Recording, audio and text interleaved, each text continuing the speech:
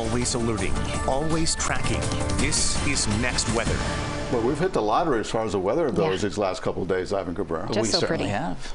Absolutely. Is it going to stick around? It is going to stick around for the next couple of days, and then we're tracking a little bit of rainfall heading into the weekend. February 1st on the way for tomorrow. Rent is due already. Can you believe it? As we check in on the second month of the year, we'll talk about your 7-day forecast here. We're at 72. We hit 73 earlier this afternoon, so really not too far away from the daytime highs. Everybody checked in at 73 for the maximum temperature today. Don't see that every day. With temperatures tonight going cool again. We had another front coming in. This is a boundary that's going to just reinforce our cool morning, so we'll get one more before we shift the winds, and then that will begin to get us into a milder setup beginning on Thursday, or beginning on Friday and heading into the weekend. We'll wake up with temperatures a little bit milder. These are the winds as well. They've been gusty throughout the day today, generally between 10 and 15, but gusting as high as 30 miles an hour. 23 right now is the gust in Miami. Quiet as can be, though. You saw that on our camera there with an X-Radar network not showing much, but that's also going to change as we're going to get some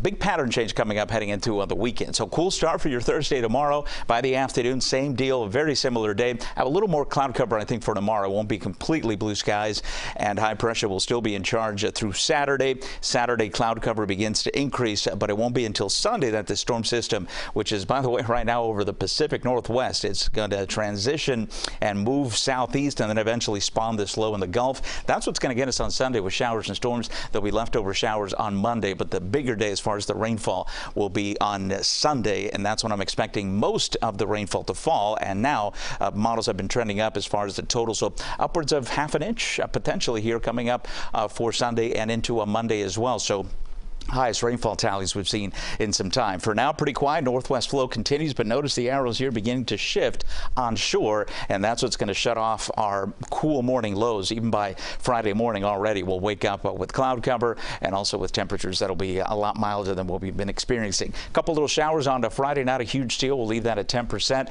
and then on Saturday we clear things out before we get into the big storms on Sunday. Some of them could be locally strong, so we'll watch that closely for you. Lower 50s again for tonight. There could be a few upper 40s. You did that in Kendall this morning. Could do it again for this overnight hour, and then by the afternoon we'll go from the 50s back into the mid 70s. So another pretty spectacular day, save for the cloud cover, which will be a little bit more prevalent through the afternoon, with those temperatures getting into the 70s. As far as the extended forecast, we'll leave temps in the mid 70s. That's not going to change, but notice the overnight low temperatures. Those are going to be in the 60s, and then on Sunday we are going to see we're going to be talking about Sunday afternoon, rain chances at 70%, and that's when I'm thinking we could have the potential for some stronger storms, leftover showers on Monday, and then we'll begin to clear things out and turn windy by Tuesday and next Wednesday.